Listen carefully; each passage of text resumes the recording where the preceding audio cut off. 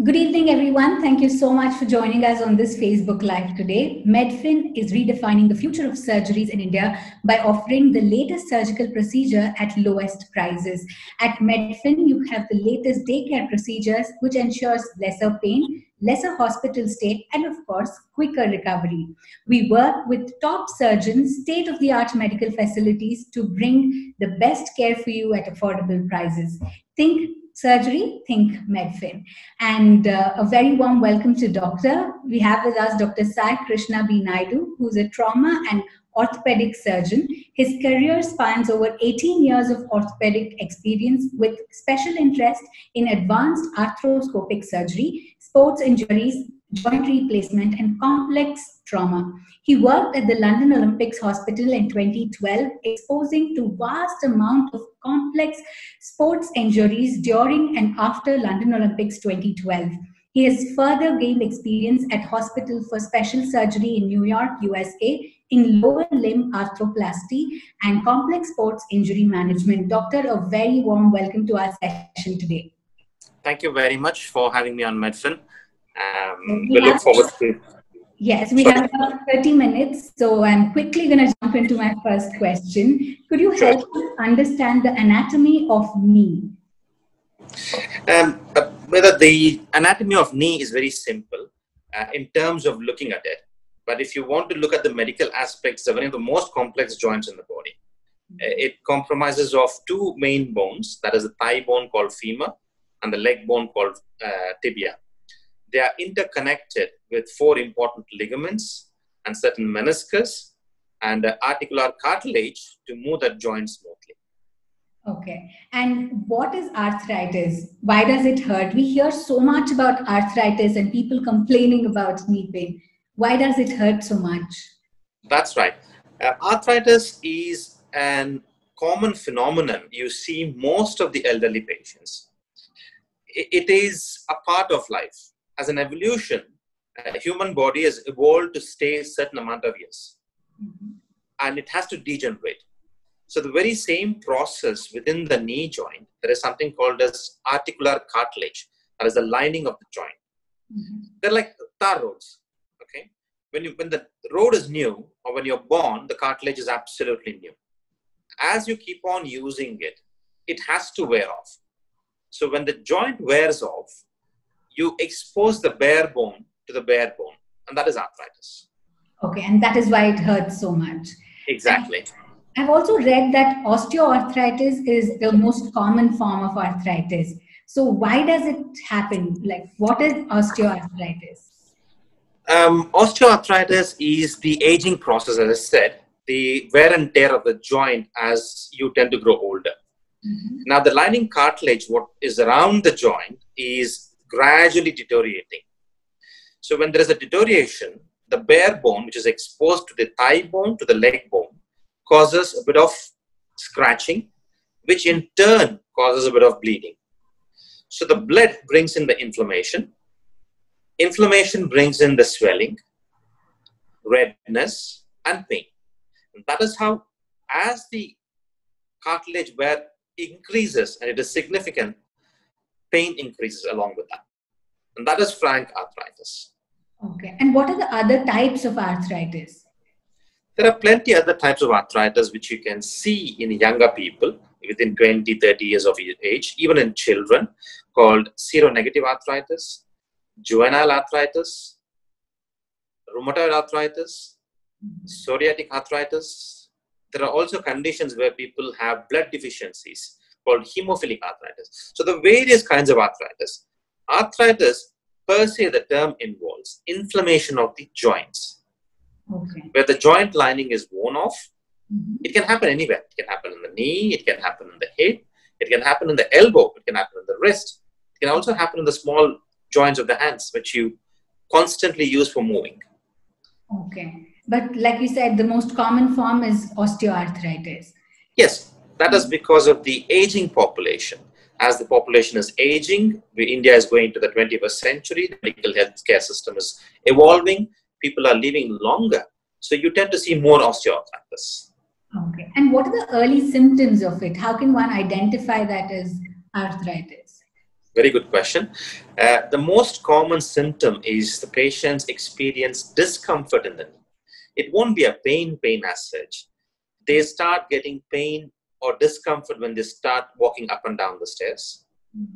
When they start getting up, sitting down, as we all traditionally do, sitting down on the floor for eating or any puja purposes, they experience that pain.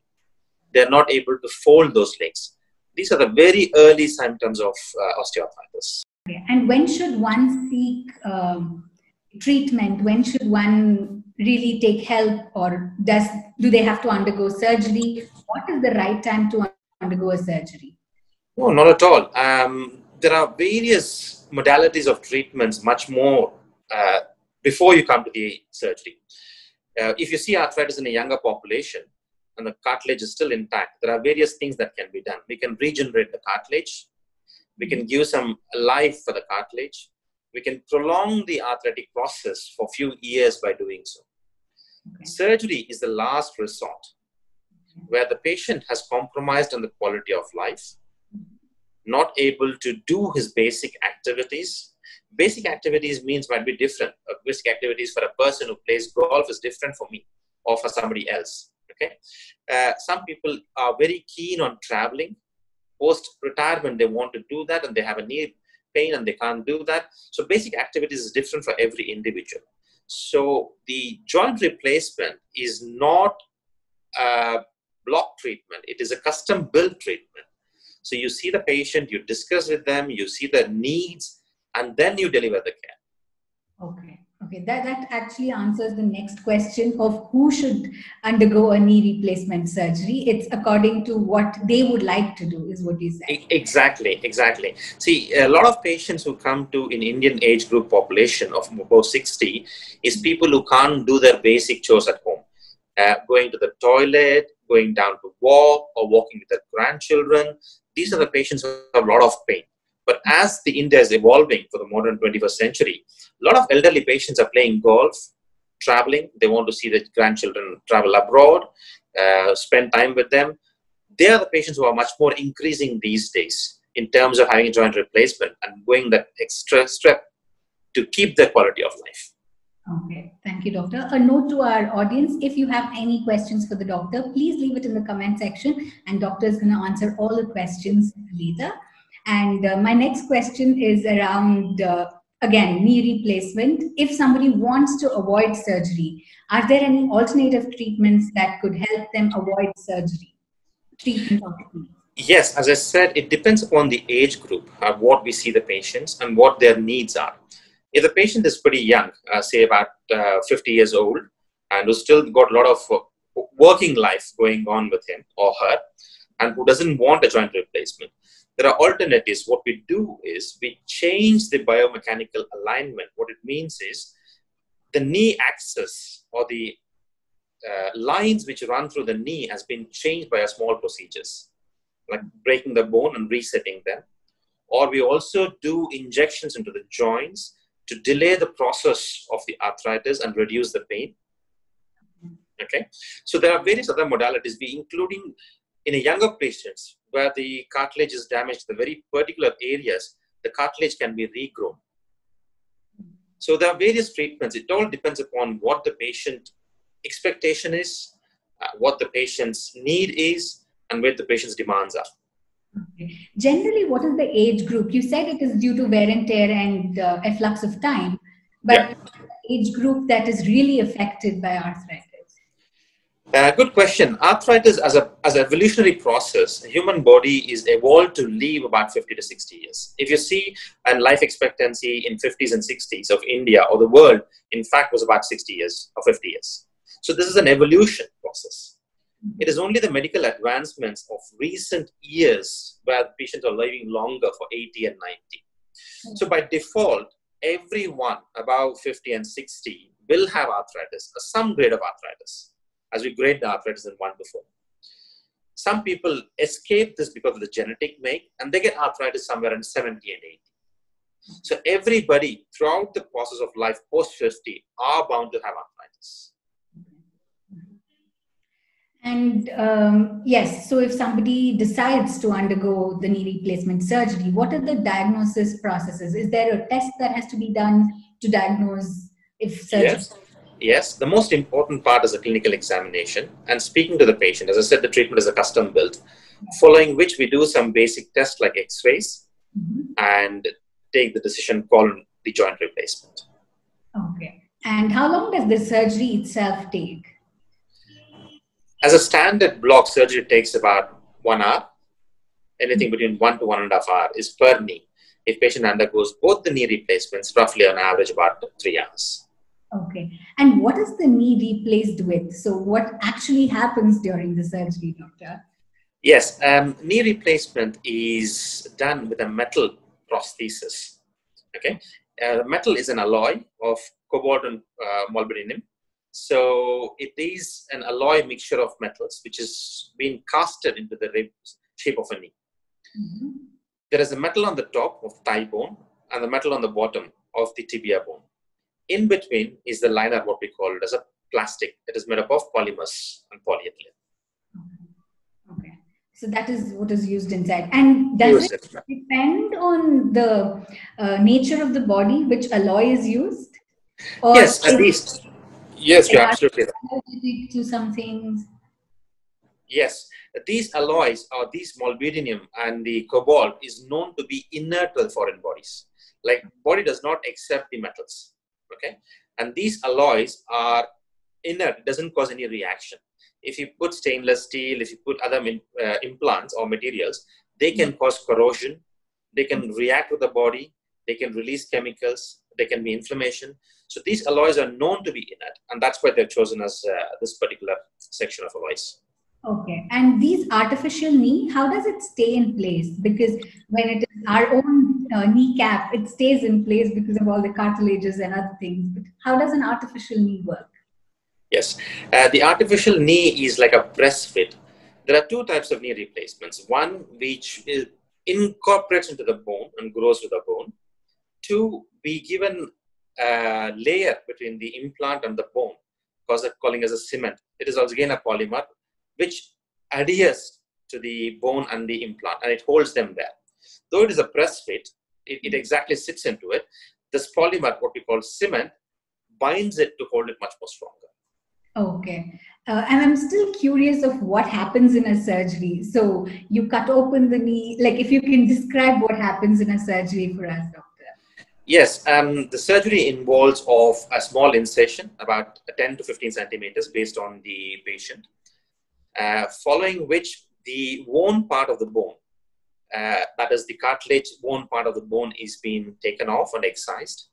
As I previously mentioned, the implants are press fit, they're certain shaped, and we cut the bone exactly to fit the part of the implant. Okay. And this implant is then cemented, which was fixed into the thigh bone and the leg bone, the tibia. Okay. Following which we insert in plastic polyliner, which is responsible for smooth gliding and articulation. This is a very fine procedure with a lot of things involved with the soft tissue balance. The better the soft tissue balance, the better the outcome of the surgery. Okay. And what kind of anesthesia is used for the surgery? Yeah, it's a very good question. Anesthesia is purely based on the discussion with the patient and the existing pre-medical conditions of the patient. This is discussed a night before with the anesthetist, and usually, majority of the time, 70 to 80% of the time, it is a spinal anesthesia, which patient is awake with mild sedation. They listen to music on the background on, and then following which the whole limb is numb and anesthetized. We do the surgery, and it usually finishes about an hour's time, and they are out of the surgical theater into the recovery in about an hour's time. Okay. In certain cases, patient also undergo a general anesthesia if they are not fit for spinal anesthesia, which will be discussed with the anesthetist. Okay. And post-surgical period, like after the surgery, how long do they have to rest? Do you advise them to get back to normal routine? How is it? Absolutely. The whole point of the surgery is the patient comes to me saying that I want to walk, I want to do more, I want to go see my grandchildren neighbors, I want to play golf. This is a very crucial part of it. So we mobilize our patients. I mobilize my patients within 6 hours of surgery. If I do surgery in the morning at 8 o'clock, patient is walking in the afternoon or evening. If surgery is happening in the afternoon, patient walks the next day morning. Wow. So we make them walk with the frame for first 1 day. Second or third day, patient independently walks to the toilet. Fourth day, they climb the stairs. The moment they climb up and down the stairs, we discharge them. Wow. Okay. So first, go on. Sorry to interrupt. Go on. Yeah. So this is the recovery time. The current new concepts in the world is they are doing joint replacements as a daycare procedure. That is, you bring the patient in the morning and the patient goes home in the evening. We are yet to catch up with that. Only few centers in the US are offering that treatment. That is by blocking the nerves of the legs. It is not too long which will be seeing this in India, probably in a few years down the line. Okay. And what could be some of the complications or risks of administering the surgery, doctor? As you know, any of the surgeries are involved with the risks and pretty much with the joint replacement. Joint replacement is one of the most successful surgeries in the world. It has got a success rate about 95 to 97%, depending upon who does it and how it is being done. The simple complications which involve is infection, clots in the legs, clots migrate into the chest, causing pulmonary embolism. We take all the precautions like giving antibiotics, blood thinning medications for all these things.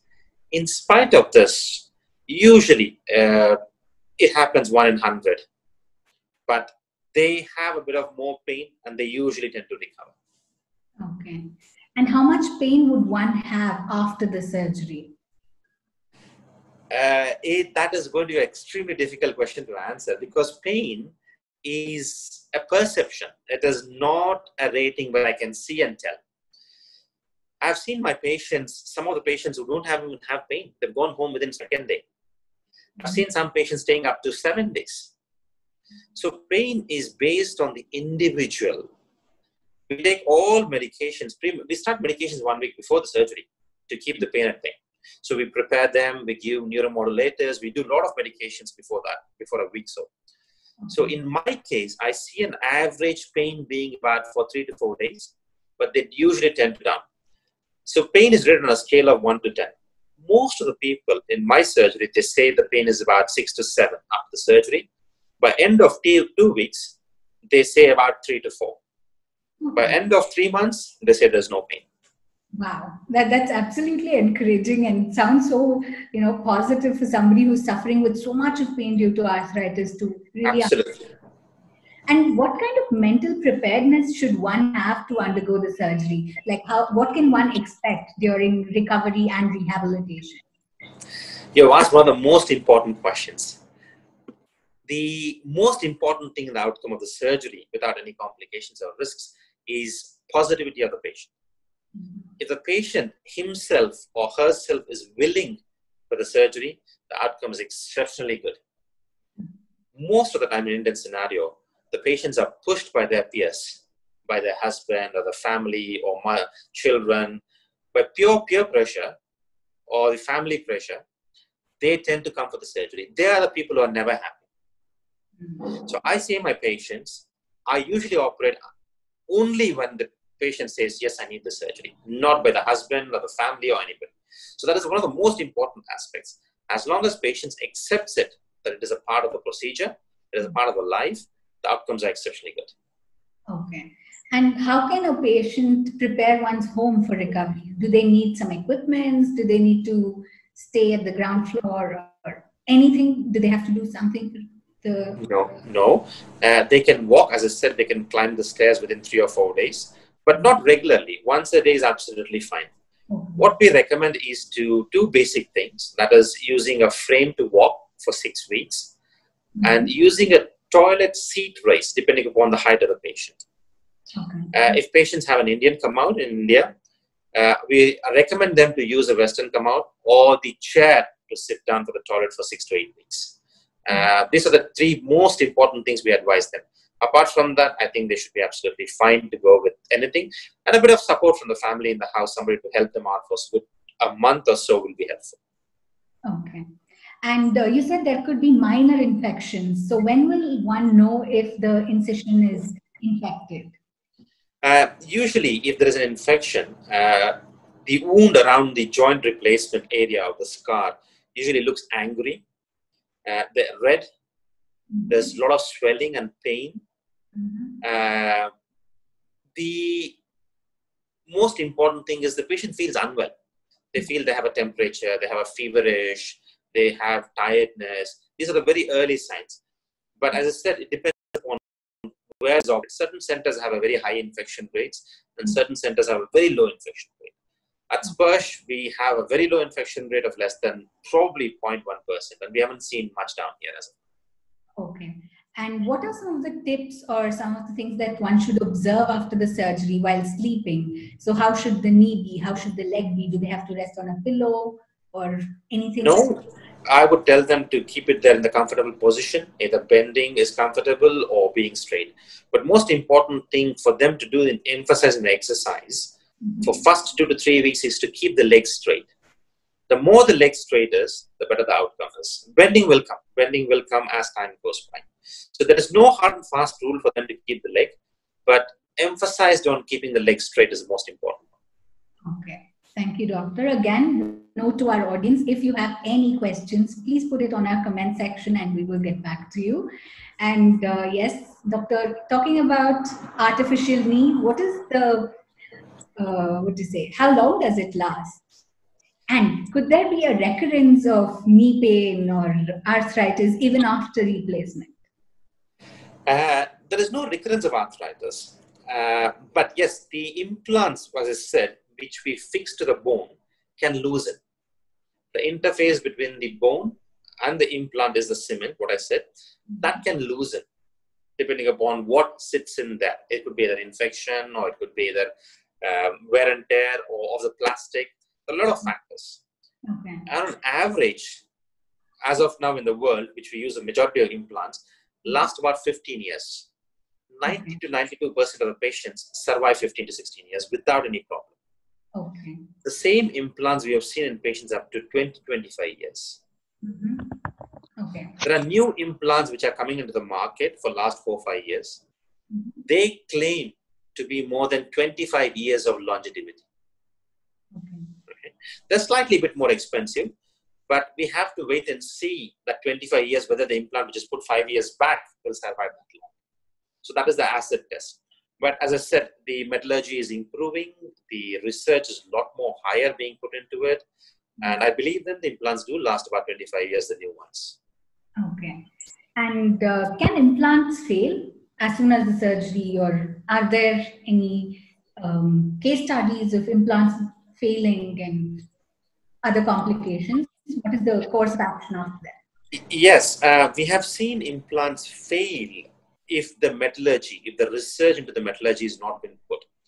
That is why the implants made within our country or the local people do not last longer. So majority of the implants what we use are all with the high international standards. Though manufactured in India, it's been exported throughout Europe and US. Okay, those are the implants what we use in India. These are international standards. So the most important part is the mixture and the manufacturing of the implants. If it is manufactured locally, you do get implants for even 10,000 or 15,000. They fail, they crack and they break. So not the implants which we use at the Sparsh hospitals. Okay, okay. And what are the latest advancements in knee replacement surgery compared to a decade ago? How advanced is it? How better is it today? It is a lot more because a lot of understanding with the knee replacements have gone in. When the knee replacement came in, a very handful of surgeons used to operate. The importance of soft tissue balancing was one of the most key factors which a lot of people did not understand. So knee replacements went through a huge upsy curve for the last 20, 30 years, where every 3 patients operated in 10 were unhappy. Though it did not fail, they were not happy. They were not happy with the outcome. So a lot of research went into it to see why these patients are unhappy. A lot of positive things came out.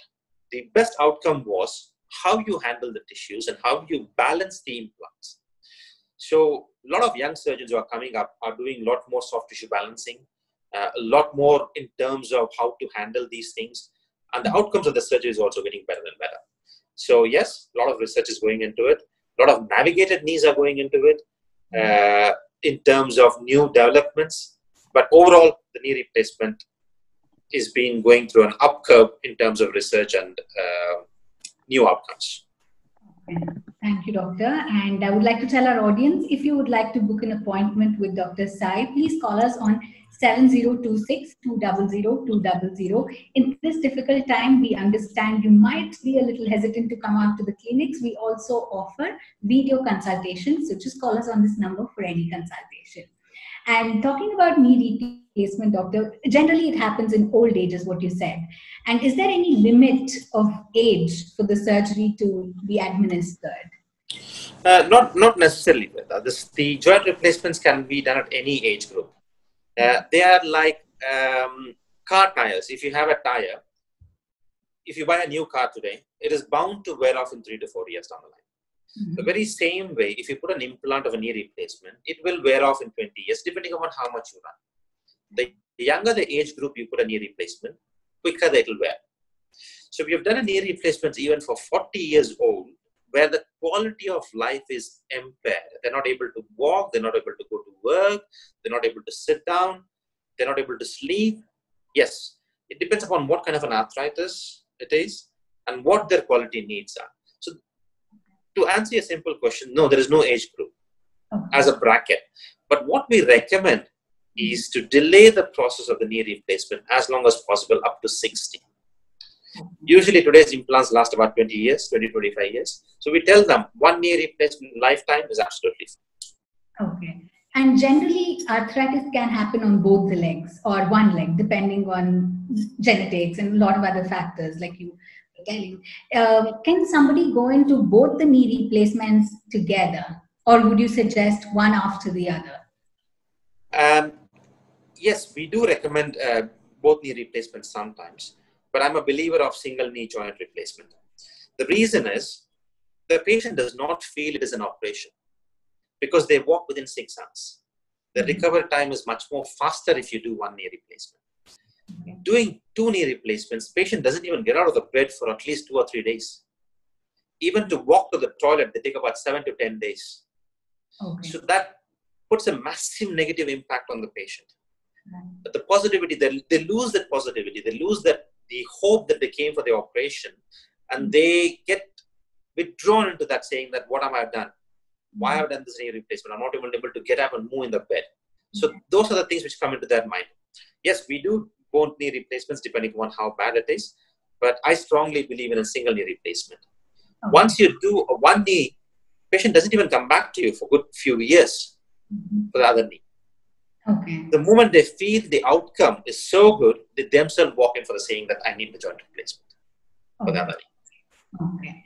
And are there any other complications that could affect knee replacement surgery, like diabetes, hypertension, anything, or is that inconsequential?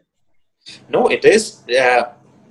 Depending upon how bad their diabetes is controlled, how bad other medical comorbidities are controlled, can have a direct outcome of the surgery. Hence, we make sure that these patients are very well managed much before the surgery. Their sugar levels are controlled. If they have undergone the heart surgery or bypass surgery, a good cardiac opinion, and managing them post-operatively in the ICU to keep them absolutely safe is all taken precautions. So, yes, they do make the huge outcome, but we are prepared in the modern advances in the medical sciences today. Okay. And doctor, lastly, what are some of the tips to maintain a good and healthy knee? It's very important. A lot of doctors in India have a misnomer saying that don't walk. My advice is walk as much as you can. As a fundamental as a human being, the most fundamental thing that to keep yourself healthy is walking. The more you walk, the longer your cartilage is going to last. So cartilage does not have a blood supply. It gets nourishment from the local fluids within the knee joint by a process called diffusion. So if you don't walk, your cartilage does not get the nutrition. When there is no nutrition, the cartilage dies faster. Okay. So the more you walk, the healthier your knees are. Okay. Healthier your body is, healthier your joints are. Okay. Thank you so much, Doctor, for sparing your time with us and answering all of the questions. And for the audience, yes, at this time, I'm sure all of us would be scared to come out of the home, but don't worry. At Medfin, we have risk-free consultation, and we follow a series of protocol to make sure that your experience is risk-free. Fever screening is done before you enter hospitals. History of past illnesses and fever is taken. Smell test, chest X-ray for patient and the attender is done. Travel history is taken into consideration. Location check is done. People from the red zones are not allowed. And check on Arogya Setu app is done. And only one attender per patient is allowed, which makes your whole experience and recovery risk-free and faster. Yes, for any appointments, please call us on 7026 200 200. And that brings